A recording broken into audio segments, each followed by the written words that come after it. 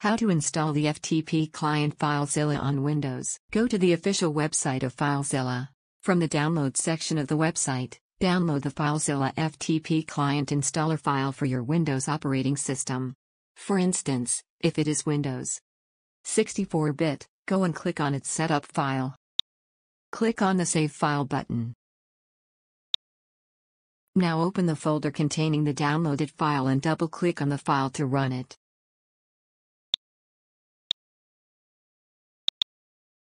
Click on the I agree button, then click on the Next button. Click to check the box for desktop icon of Filezilla and then click on the Next button. Choose the destination folder and then click on the Next button. Now click on the Install button. Now click on the Finish button.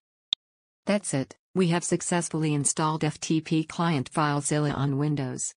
Now you know how to install the FTP client Filezilla on Windows. To know how to access or connect to your FTP account via Filezilla, watch our next tutorial. Thank you for watching.